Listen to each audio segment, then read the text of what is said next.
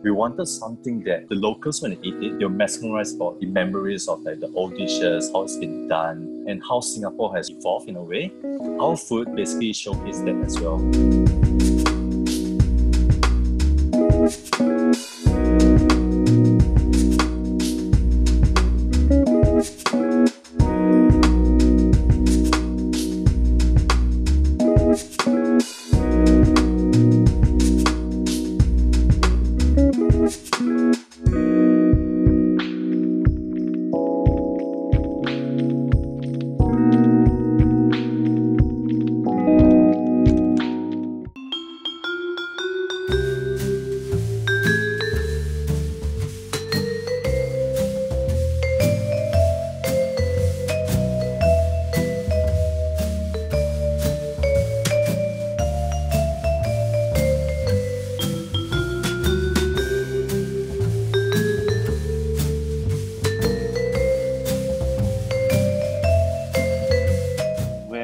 Finish work after tippling, we will take a taxi home, right? So I always go, hey uncle, Hougang Avenue 7, then Hougang Avenue 8.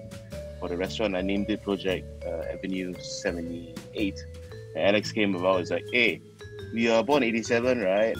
Why don't you just switch it around? I was like, wow, good, okay, can try.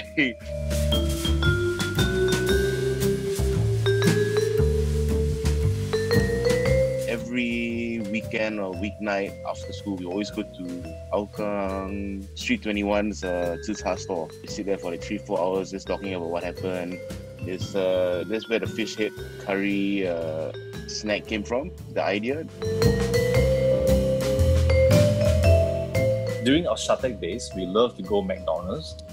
Just sit there for hours, talk about projects, eating McNuggets. And we always order the 20-piece nugget because it's never enough. Then in Tippling, we always hang out for supper. Our favorite is the Fengshan Market. We call it the Bedok 85. That's the fancy, good, nice bak chor mee is. The one on the right. I like the one on the left.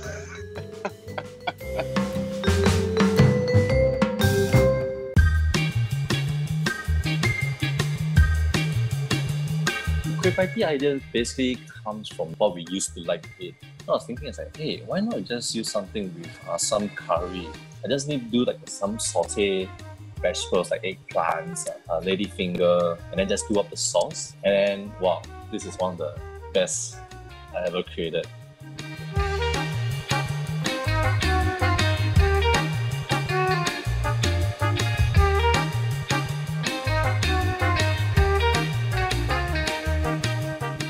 We all love sambal stingray in Singapore, right? You have the chinchalo, you have your sambal. I needed this sambal on the menu also because first menu, I need to say thank you to my mom's sambal, but it's a bit plain and don't eat it by itself. Normally, you buy like the kangkong from the other store and you eat it together, right?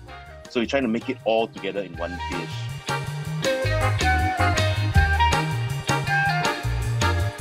When we started this Avenue 87, we wanted something that we hold very dearly about the cuisine as well. So the locals, when they eat it, they're mesmerized about the memories of like the old dishes, enjoying that kind of experience. It's like, hey, I came across this restaurant that is very interesting because it's their take of the classic local dishes, yet it's so modernized and full of surprises in a way.